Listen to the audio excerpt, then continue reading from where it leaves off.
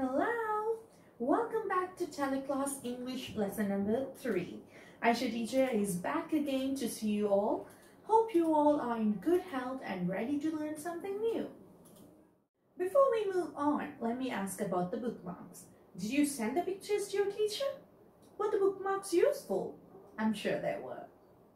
Now, have you got your textbooks with you? And do you have your stationeries? Well done! Now shall we begin? Let's look into our learning intention and success criteria now, shall we? We are going to learn about text features, and we'll be successful if we can read and identify at least 4 text features. Now you'll be wondering what a text feature is, right? Do you have any idea what it is? No? Let me tell you. A text feature is all the components of a story or an article apart from the main body of the text. Okay? Now let me give you some examples of text features. The headings, illustrations, bold words, captions, pictures. All these are examples of text features. Okay? So children, now we are going to learn more about these text features. Do you see all these books that are on the table? Now we are going to go through some of these books and we are going to identify some of the text features that are in there. Okay? By now we all know how a text feature helps us, right? Text features help readers to determine what is important to the reader. Without these text features, readers might spend wasted time flipping through the books and to find information they need. If we have these text features with us, then we will be able to go to the exact point that we need. And some of the examples of some of the text features we can see from a story are headings or titles, bold words, sidebars, captions, pictures, and also labeled diagrams. So now we are going to go through some of these books and we are going to find some of these examples. First, let's go through bold words. Let's go through this book. Okay, now look children, bold words helps us to grab a viewer's attention in a sea of words which is darker than the regular type, and it is used to make certain words stand out from the surrounding text. Now do you see from this book? There are a lot of words and phrases written, right? But there are some words in red color, highlighted. I saw mice of all shapes and sizes. So these words are the words that we'll be focusing while reading the book. And there are so many words in bold, isn't it? Now, shall we go through the subtitles? Now, the heading of this book is Attack of the Bandit Cats. But as we go on with the book, there are some subtitles. We want Stilton. And also there are more subtitles written. For example, What a Fur Brain. Now when we go through this book, when we see this subtitle, We Want Stilton, we'll understand that this part of the story will be focused on this subtitle or this area, right? This heading. And now if we go through this subheading, What a Fur Brain, then we know it is going to change. The story is going to change to another part, right? And then let's find another subtitle, The Most Wanted Mouse. Now again it has taken a turn, and now we are going to, from that part we are going to read up to here, and then the subtitle is We Leave at Dawn. So like this, there are so many subtitles in the book, so we know that we are reading different parts of the story. Now, subtitles are used to make content easier to understand. Also, it stands out because of their size and attracts attention. Okay, now let's go through some of the illustrations. Illustrations are decorations or interpretation or visual explanation of a text. The purpose of an illustration is to illustrate or to demonstrate something clearly. Now when we read this book, look, the pictures or the visual images. As we go on with this book, we see colorful pictures on it, right? So these are called as illustrations, all right? Now let's look at this book. As we go on again, we can see colorful pictures. For example, look at this word, kite. And now near kite, that word, there is kite shown. So this word is related to the picture that is shown. So those are illustrations. Now let me give you another example. For example, this book. Look at this picture. Me about to be made over by the famous Blaine Blackwell. So in the picture, the caption in here is describing the picture that is shown. So this is what illustration is. Well, now I hope you all will have an idea of what text features are, right? Now we are going to move on with our task for the day. Today we are going to do page number 60. Now shall we all take our books and turn to page number 60? Are you all ready? Good. As you all can see on page 60, we have got a text written, right? Now, the main heading of the text is the holy month of Ramadan. It's written in pink color. As you all can see, the whole text is divided into 3 sections. What are those? The headings that are written in blue color, what are those? That's right. They are subheadings, right? Subheadings are written to make it easier for us to understand the whole text, focusing on different sections. So the main heading, as you can see, is the holy month of Ramadan. And then there are 3 subheadings. What is Ramadan? What happens during Ramadan? And why do Muslims fast and pray? So those 3 parts are the 3 different sections of this whole text. Okay?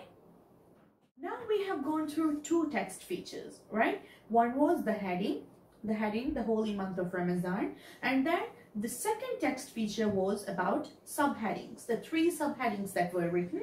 What is Ramadan? What happens during Ramadan? And why do Muslims fast and pray? Right? Now, do you see any bold words in this text? Any highlighted words? Look at the word fasting.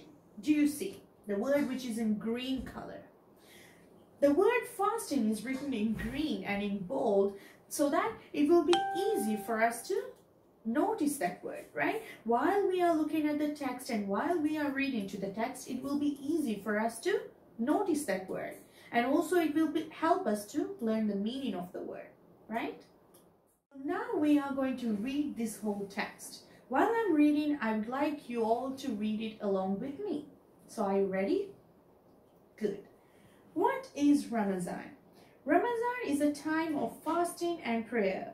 All good Muslims should observe Ramadan because fasting teaches them to be firm and strong.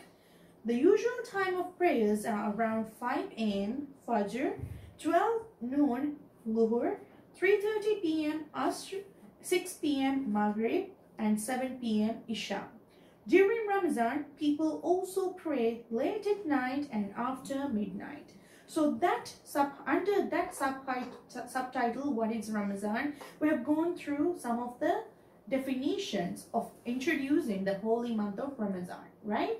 Now the next subheading is what happens during Ramadan. When Ramadan begins, schools and offices have shorter working hours. Restaurants open after sunset. Once a day's fast is broken, people spend time with their family, go to the mosque, recite Quran, meet friends, and eat together. One of the important days of Ramadan is the anniversary of the night the Quran was first revealed to the Prophet Muhammad sallallahu alaihi wasallam. So under this subtitle, it has mentioned every single thing that happens throughout the Ramadan, right? And now the third subheading. Why do Muslims fast and pray? In the month of Ramadan, people pray for forgiveness of sins. They pray to get help to live a pure life. They try to do good deeds by helping others. They give money to those who don't have much money. So that has explained us why Muslims fast and pray, right? Now that has brought us to the end of the class. Before we wind up, shall we go through some of the important things we learned today? Today, the main thing we focused was on text features. By now, I hope that you have learned what text features are and also some of the examples. We went through some storybooks as well to identify text features, right? So can we say out loud some of the text features? Some of them are headings, subheadings, illustrations, captions, all these things, right? Now, I hope that whenever you're reading stories, you'll be able to identify these hereafter. Okay? Now it is time for you to take out that notebook, the notebook that we use to note down things. For the next class, we'll be needing some of the materials. So are you ready to write? Good.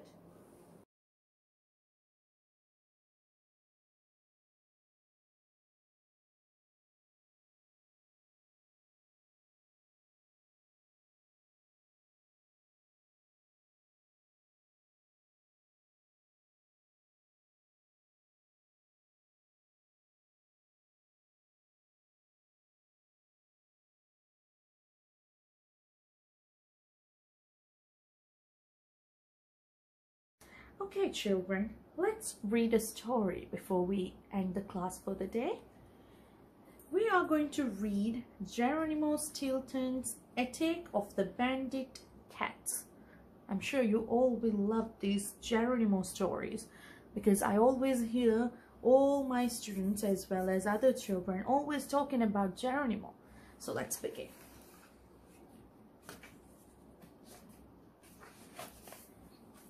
Okay, we have got a subheading. We want Stilton. What a rat's nest this morning in front of my office.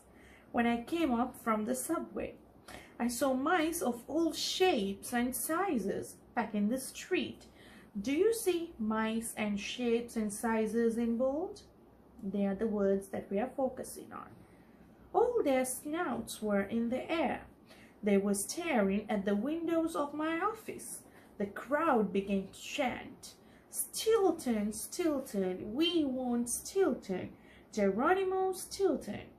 Uh-oh, I had a feeling these mice weren't looking for my autograph. Luckily, no one recognized me. Do you see this picture over here? This is an illustration, okay?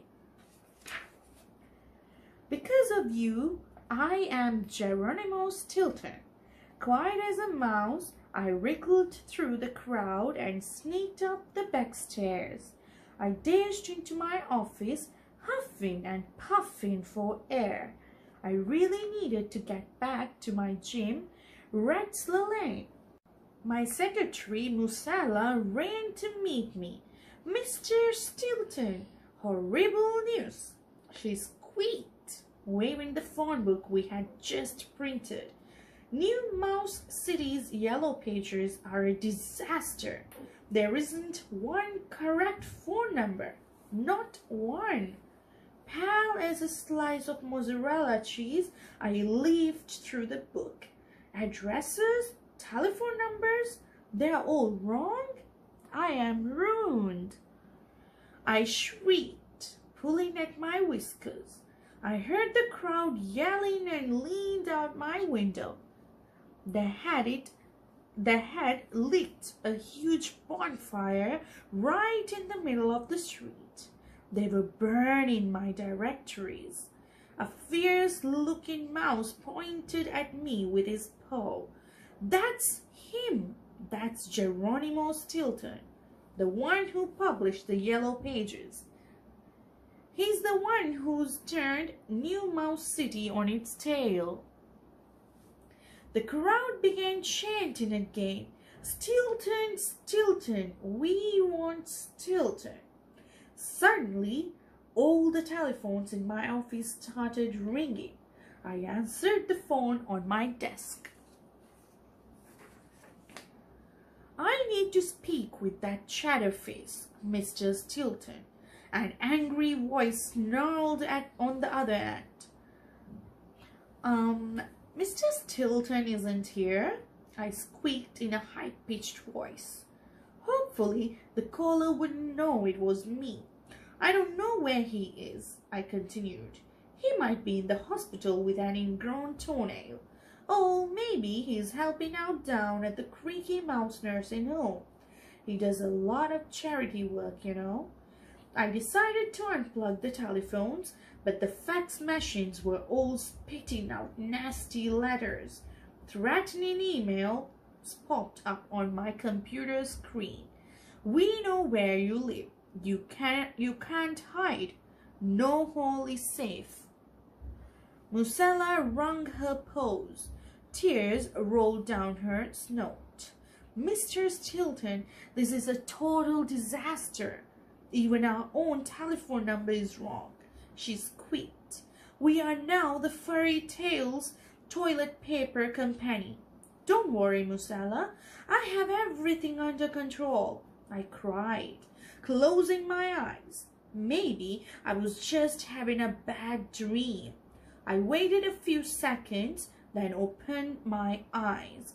The rodents outside were throwing moldy cheese balls at my window. No, this wasn't a bad dream. It was a living nightmare.